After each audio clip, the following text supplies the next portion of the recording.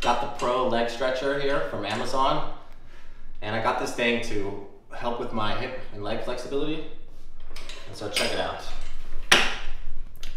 Got the adjustable seats. Easy to adjust. You can fold it down if you need to store it away somewhere. It's got these two wheels right here.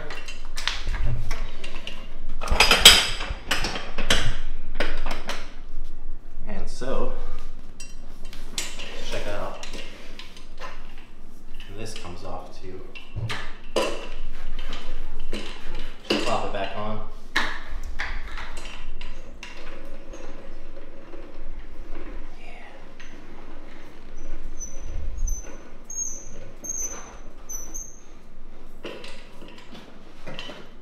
See, the wheels slide fairly easily on the hardwood floor or on tile. It's not recommended to do it on carpet because it's harder, but I used this on carpet right when I got it and it worked fine. You might just have to turn it a little harder. Ooh. Yeah, that burns. I've noticed it's harder if you point your toes. Like there's two different ways you can stretch, pointing your toes, or just by opening them, kind of opening up your hips a little more this way, as opposed to this way.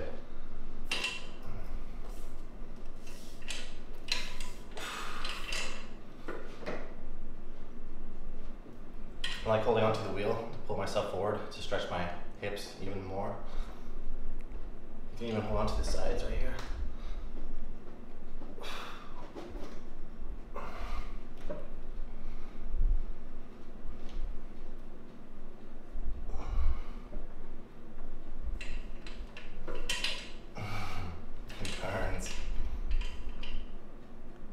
So I've noticed after a while, at about 10 or 15 seconds, I can push it a little bit further each time. I think I'm about at my maximum.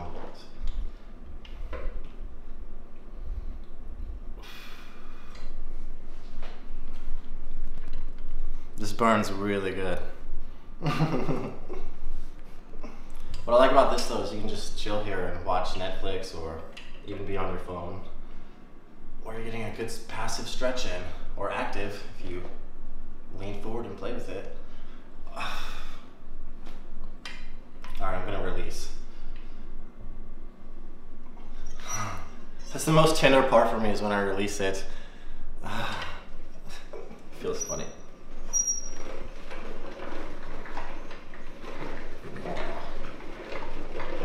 You can also use it to stretch, get a good stretch like this too.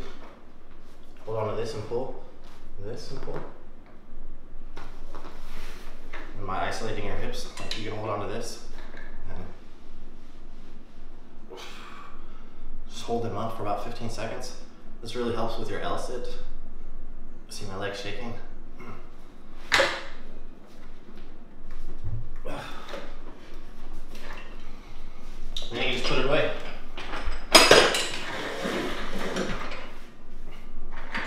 Overall, I think it's a really cool machine.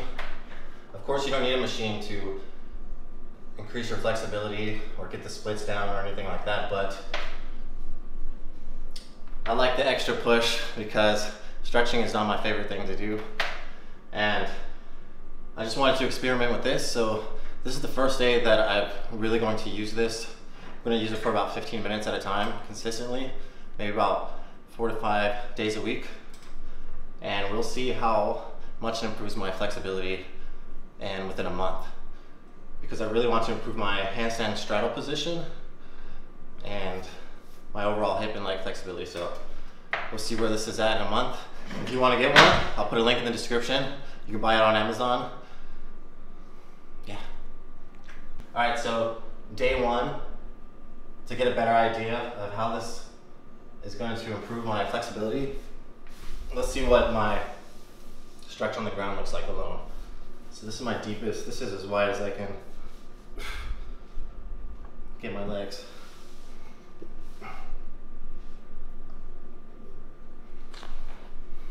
Yeah, not that great. Not terrible, but as you can see, it's not that great. And here's my straddle handstand.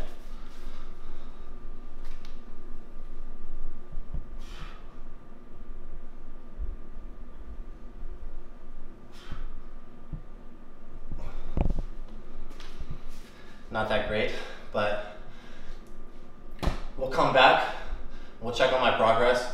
After a month, we'll see how much my straddle has improved by using this thing consistently. I'm gonna push it hard, so.